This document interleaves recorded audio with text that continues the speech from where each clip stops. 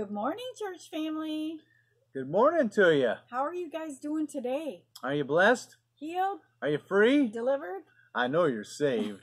Can you shout out hallelujah? Hallelujah. Yeah. Amen. This morning we're going to talk about loving your enemies. Because I'm going to be really real with you guys. Some things that happened to Steve and I in the past, like about 5 years ago. Right. But first of all, I'm just going to give you a couple scriptures. And one of them is Proverbs 17:9, and it says this: love prospers when a fault is forgiven, but dwelling on it separates close friends. Luke 6:35 and 36. But love your enemies, do good to them, lend to them without expecting to get anything back.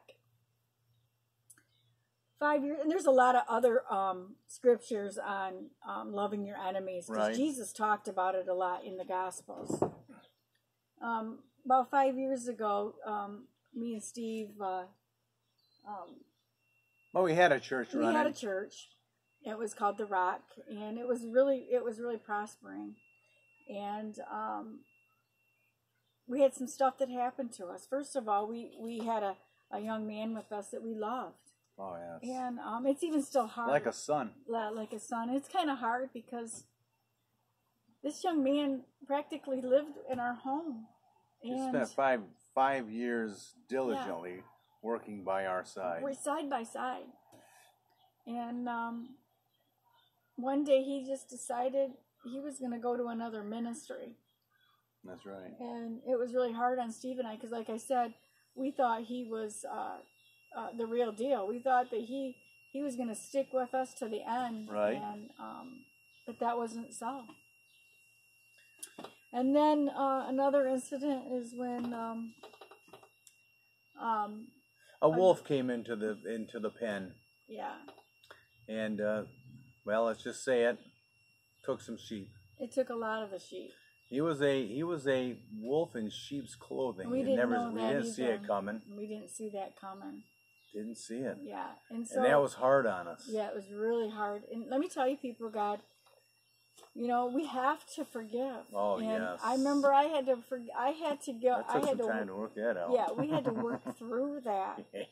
It was so difficult for both of us. To work through that and Yeah. to continue in the ministry was so taxing Yes. that I don't know how we done it. But God, somebody say but God. But God. He's Only seen God. it. Only God Yeah. got Yeah. us through that. Amen. Amen. Yeah. And I just want to read something to you here. It says this: love finds its motivation in God's love for us. His mercy to us is the basis of the mercy we extend to others. Say that again, please. You want to read the whole thing? I liked it. Love finds its motivation in God's love for us. His mercy to us is the basis of the mercy we extend to others. And I got to tell you something. When I saw the one man Right? in the store, this was like years The later, wolf. I saw him, and you know what, people, God, I had worked through Amen. that Hallelujah. to the point where I could actually hug him. And I did hug him, and I knew that I had forgiven him. Yeah, you know Mm-hmm. that you know. And I'm just being real with you guys, because, things happen, and things happen to you, and It doesn't matter who you are. yeah, and it's hard. It can be so hard. Even to the very elect, the Yes. Bible says. And you can be misled. Yes, And yeah, you just really got to keep our eyes open. yeah. Love is a commandment. So I had no right to hold Come on on. to Woo. any grudges, any unforgiveness, Yeah. any anger towards that man or the young man whom we thought was a son to us. Right. Yeah, Yeah, again, that took, like Deanna said, it took some time. it took some time. But we worked that thing out, and through, with God's grace and by His power, forgiveness became a reality. Mm-hmm. And yes, we could hug, we could shake hands. Good shake hands. Yeah, I'm not a big hugger, but but I'll shake your hand, unless you don't want me to. Yes. Yeah, it's a requirement, people Right. of God, that we have to extend Have love and to. kindness, not only to our friends, but to our enemies too. Absolutely. Yeah. It actually turns the table on the enemy. It sure does. It turns that right around. You know, that's another atmosphere changer. He can't accuse you of anything because you've Right. done what's right. You've done what's righteous. That's good. Yes. You've walked in that love, that kindness, Yes. all of it. Forgiveness. God is so awesome, you guys. Yes, He is. If Yep. we'll allow Him to, He will straighten us out. And if we allow God to change, Yes. change us from the inside out, and we'll be able to walk in that kind of love. We'll be able to walk in that kind of forgiveness. And I know that Jesus, He wouldn't have had a second thought. He would have forgave just like that, right? Yeah. You're forgiven. Yeah. You know, but it takes us, you know, some 2,000 years later, a little bit of time. Yeah, it does. Yep. Yep. You know. Romans 13:8 says this: "Owe no one anything except to love one another. He who always loves one another fulfills the law." Yep. Our actions have to be love at all times. At all times. Yep. Yep. His grace doesn't give us the right to sin and to hate our enemies. That's good. It does not give us the right, people of God. We don't have the right. We don't have that right.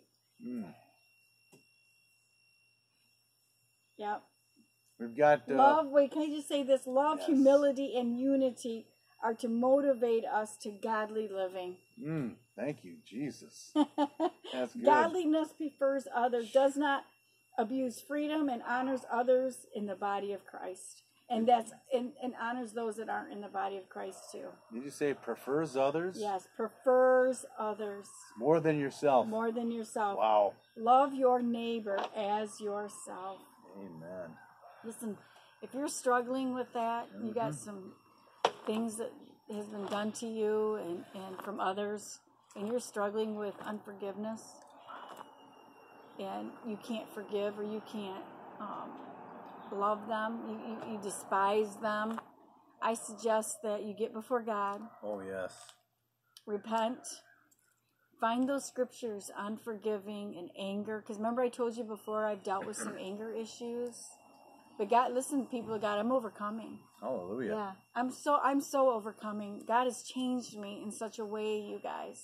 It's been awesome. Amen. And He'll do, if He did it for me and Steve, Absolutely. He'll do it for you. He can do it for you. Hallelujah. Yes. So just get before God and allow Him to change your heart to do those things in your life so that you can walk in love towards your enemy.